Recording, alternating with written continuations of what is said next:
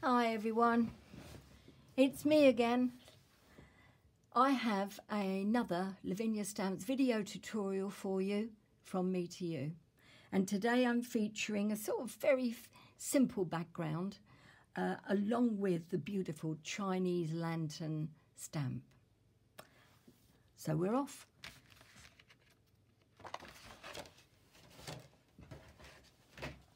Now this background is very quick to do. I have an A4 piece of Lavinia Stamps multifarious cardstock in white. I've folded it, creased it. I've cut it to 10 centimetres in width by 15 centimetres in length.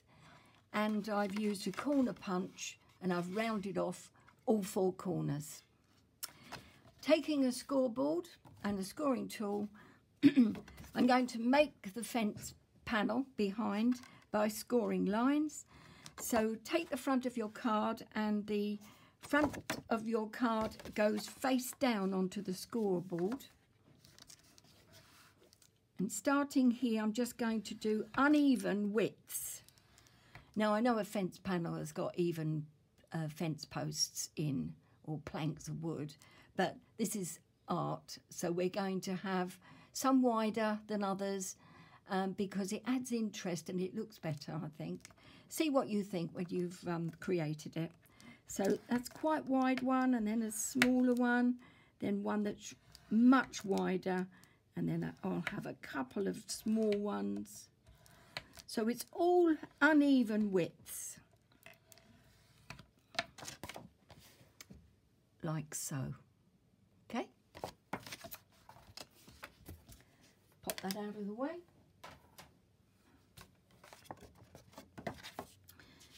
Bit of copy paper to protect the inside, and then I've got weathered wood distressing. You can use any dye-based inks you like, and I'm just going to very gently come down the outside edge, so it's ink pad direct to the cardstock, coming to the next one down, but not going down so far, so that I've got white space now starting to gather over in this left hand side. And then a bit more going down. This is quite a wet pad, so I need to be careful.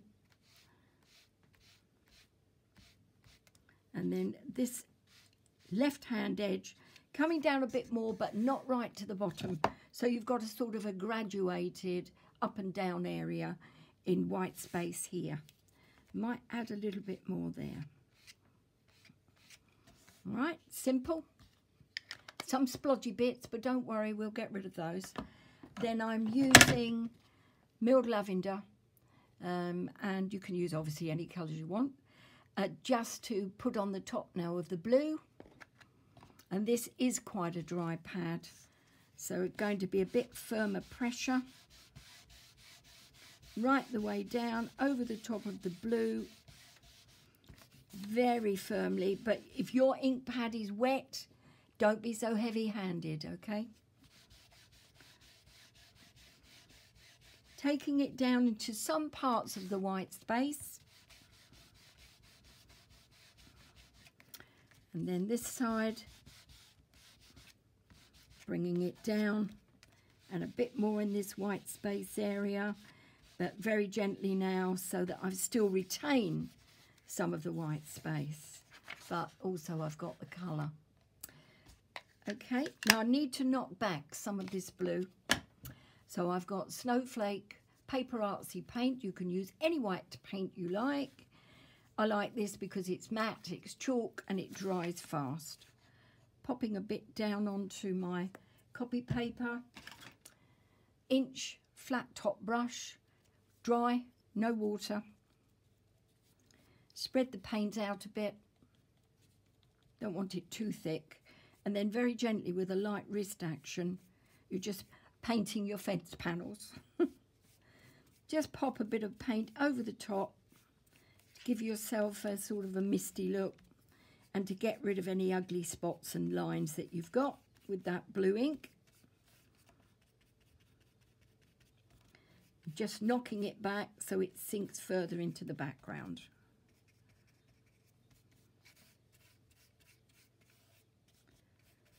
More there. Don't worry about brush marks, that all adds to it. Makes it look good. That's it. Now I've got a few heavier lines there that I want rid of.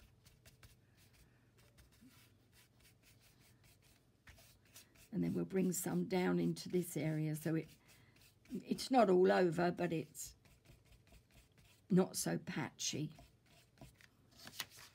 Like so. Paintbrush straight into water and heat gun.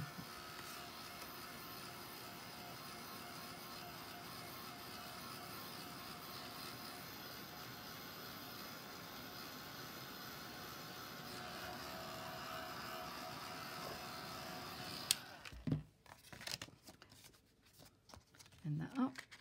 I've got a stamp mat underneath here. You can use your stamp press if you wish. Because now I'm going to apply the stamp, the Chinese lantern. It's on an acrylic block, as you can see. And I'm using these, and you'll find some of these on the Lavinia Stamps website. These are small archival ink pads in distress ink colours. They don't do the larger ink pads in the distress inks colours of archival inks, but archival inks do their normal colours in both the small size pad and the larger one. I usually prefer the larger one, but until they bring them out in these distress ink colours, which I absolutely love, then because I'm a huge fan of distress inks, as you know, then I'm going to go with these, and they are such pretty colours. So you'll find those, some of them on the Lavinia Stamps website, and I'm using Spice Marmalade and Barn Door. Starting off with the Spice Marmalade. It's well loved, this ink pad, so it's not very wet.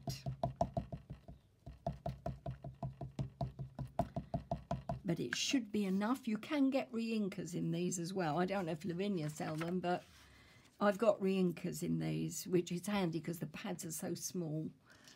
And I do so much crafting, but they still last a long time, even if you're not as heavy-handed as me. So, down from the top,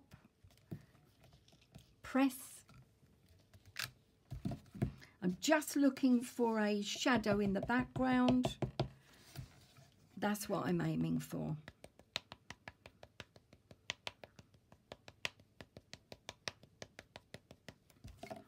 Coming over here, out from the side, like so. Such a pretty stamp, this one.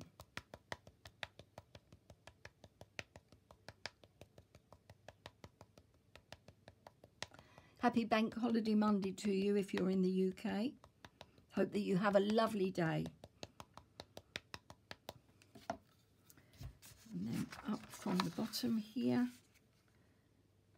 like so. Great. On to colour number 2, and that is going to be Barn Door.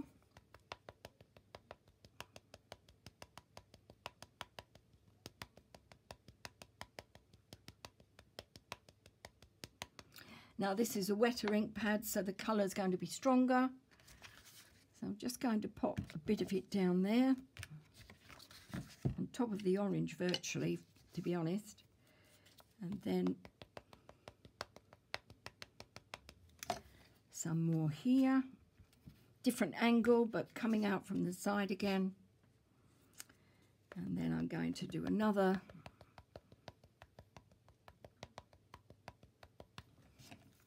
piece coming up from the bottom here, again over the orange, and then I'm going to give this a wipe because I'm going back to my Spice Marmalade. I didn't do this on the original card, but I've just noticed, oh, it's got a bit of fluff on it. I've just noticed that I'm not overly keen on this area of my fence panel, so I'm just going to pop in another piece of the Spice Marmalade. onto my Chinese lanterns so that it takes the eye away from that area. I wasn't keen on how that panel bit looked. But anyway, that's good. I'm happy with it now. And I won't put any red over that. I think I'm going to leave it. Next, it is archival black now for the main feature. I re-inked this pad last night, so it should be quite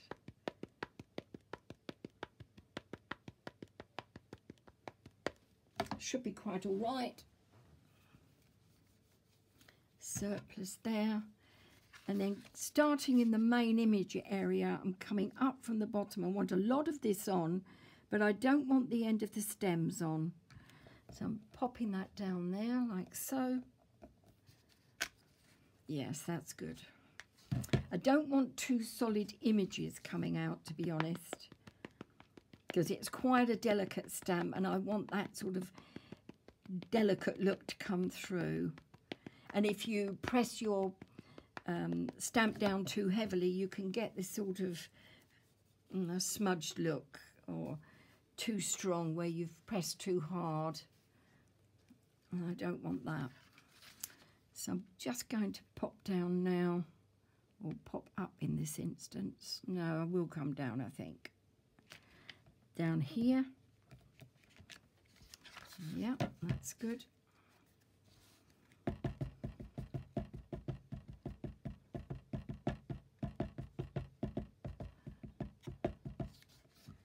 And then the final one, I think that I'm going to come across here like so.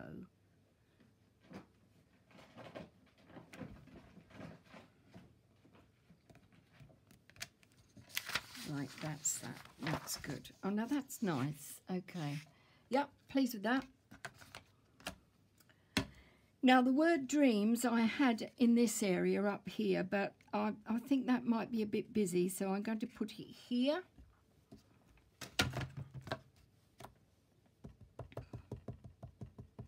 In fact, I'm going to put it here. Across there. And again, not pressing too heavily on this. It's a delicate stamp, down and up. That's nice.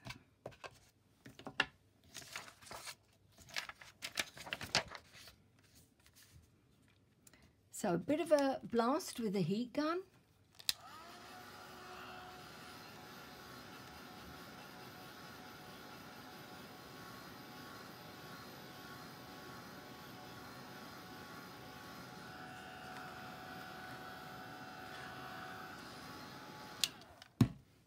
Good.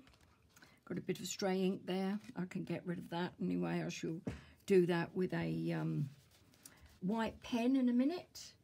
So I'm just going to pop some dimensional pearls down with one of these. This is called, it's a pearl pen from Pentart. So let's see what I can do here. 1, 2, 3, 4, 5. And then another 3 here. 1, 2, 3. Don't want them to be too large. And then another 3 here, I think. 1, 2, 3. Like so. And then finally, I'm just going to have a bit of a whacking again with my... find it, my Posca white pen.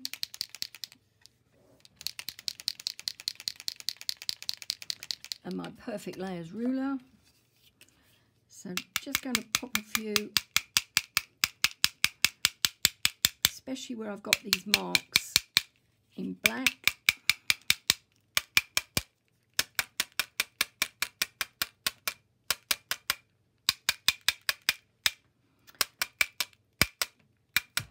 Don't want to overdo this.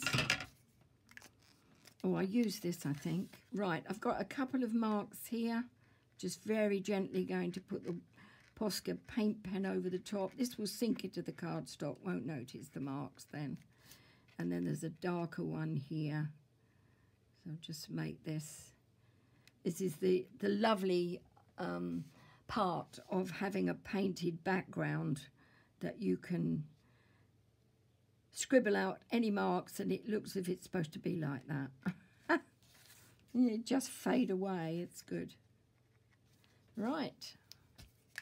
I'm done. That was fun. I enjoyed showing you that. It's a great background. It looks great in all sorts of different colours, so don't forget to give it a go. And have a nice bank holiday, UK people, and everywhere else you are. Stay safe and enjoy your week. Bye for now.